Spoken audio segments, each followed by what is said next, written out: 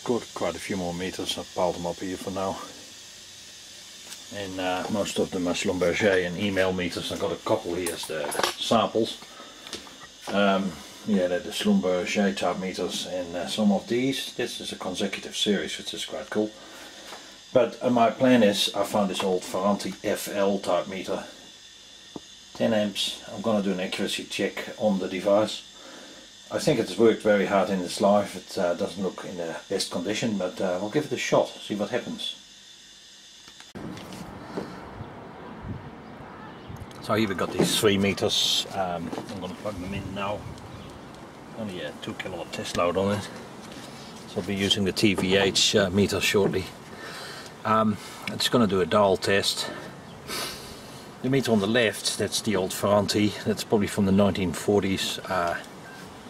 Constant is 600 revolutions per kilowatt hour. The middle one is a check meter. That's an M2XL 4 meter, 270 revs per kilowatt hour. And on the right hand side is the Sangamo S207, 250 revs. Hope the wind is not going to pester us too much, bloody wind. Get a close up on the dials. The Ferranti meter has quite a dark disc. It's looks like varnishes on this, so the meter has been subjected to high loads. May have fried up a bit. Yeah, definitely some varnish there. Also the original meter seal. Also the original meter seal is still intact. Well, on the power board, because this meter was calibrated 1171, that was recalibration. So yeah, so it's been in service 29 and 1847 years more or less. Oh, the Actaris meter is a check meter. I'll just do a dial test over a couple of units. 95.7, and then the Sangamo. And the Sangamo last digits is 26.1.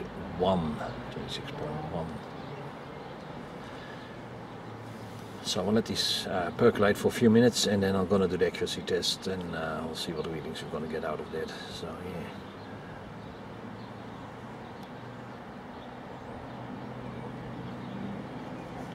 Okay, 10 revs, here we go. Start. 1,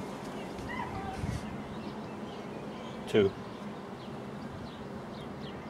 3, 4, 5, 6, 7, 8, 9, 10. That was for the Ferranti. Okay, on the Ferranti we measured 10619, which yields in a negative error. So I'll calculate out shortly. I'll just get the other tests done.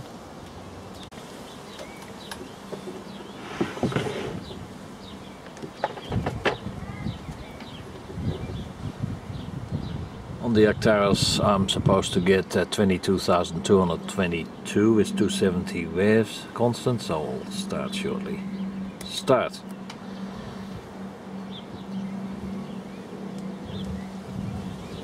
One.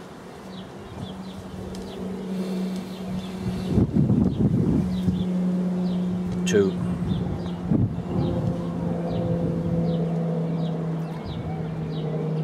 3.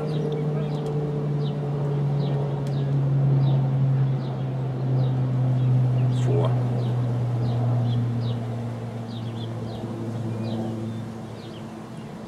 5.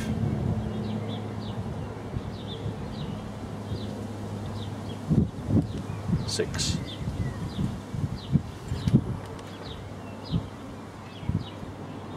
7.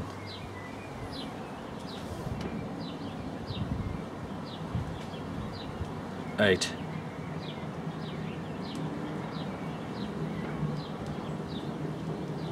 9.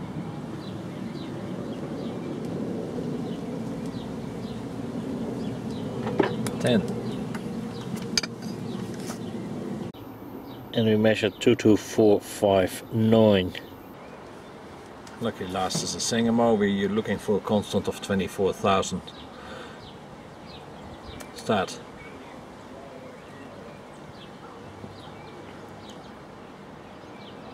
One.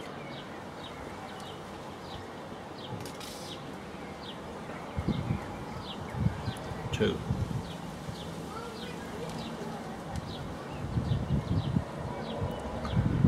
Three.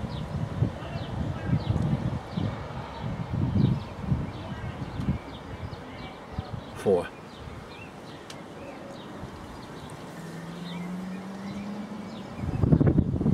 Five.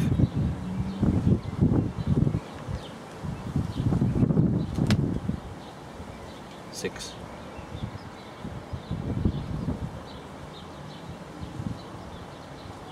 Seven.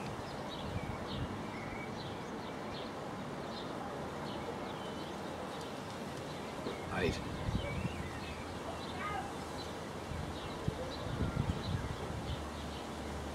Nine.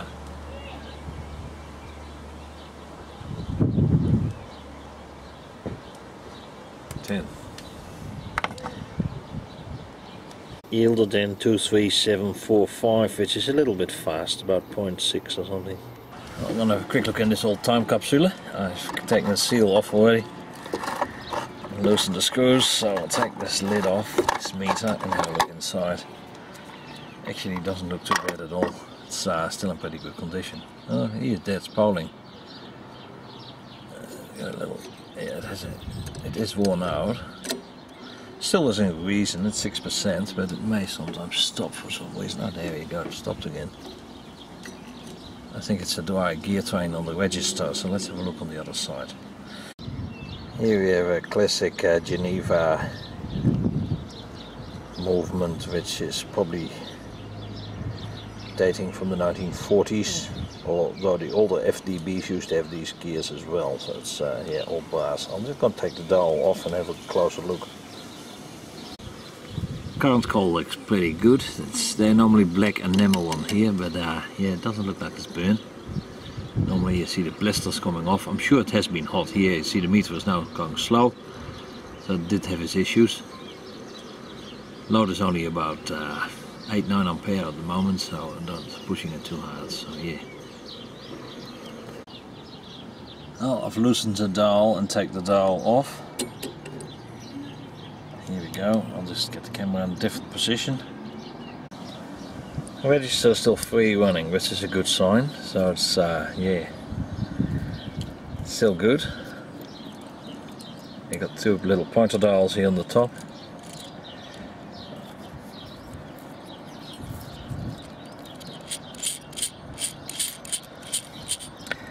And these numbers, I got the light in there, they flick sideways on discs.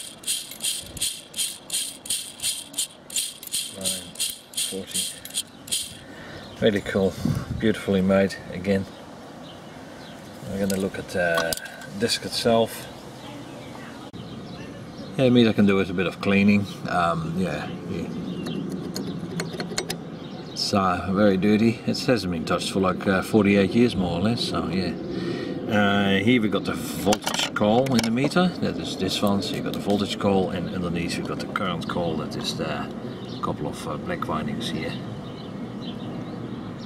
And then the terminal termination box. So I've calculated out the meter errors. For the Ferranti we should get a constant of 10,000 on the TVH. We got 10,619 impulses, which yields an error of 5.8% negative minus, so that meter was running slow. Considering that meter is 47 years last for recalibration, and it's probably 80 years old, it's from the 1940s. The Schlumberger, which is 13 years old, from 2005. Constant is supposed to be 22,222 pulses. We got 22,459, which yields in an error of 1.05 negative within the class 2, so that's fine. And the Sangamo S207, I don't see a recalibration date on it, so that was be 1960. 57 years old. You get it on camera, yeah.